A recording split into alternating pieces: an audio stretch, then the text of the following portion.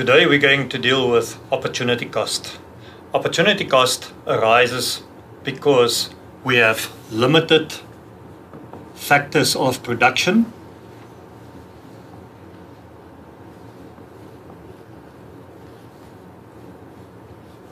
and then also unlimited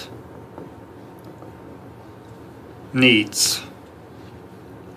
Having said this, we need then to make choices because our factors of production are limited and therefore we have to execute choices, and that introduces then the concept of opportunity cost. What is opportunity cost?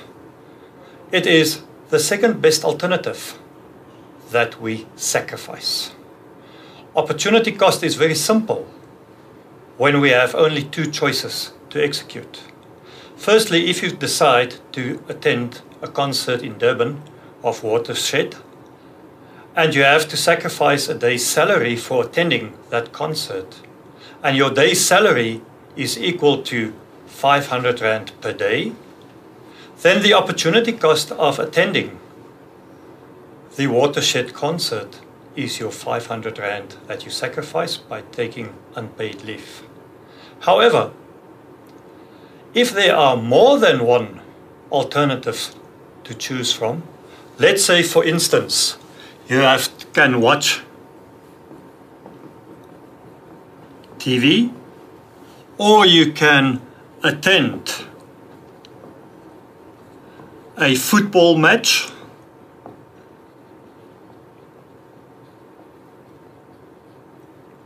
or then study for the exams.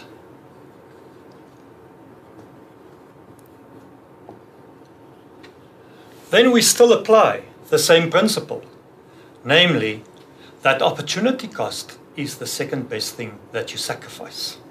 In this example, by attending a football match in the FNB stadium, you will find that the opportunity cost is the study of the exam that is being sacrificed. But when you have to study for the exam, what is the second best alternative that you sacrifice? And then you look at the sequence. What will come after studying for the exams? And in this case, it is to watch TV. So by studying for the exams, you sacrifice then watching TV.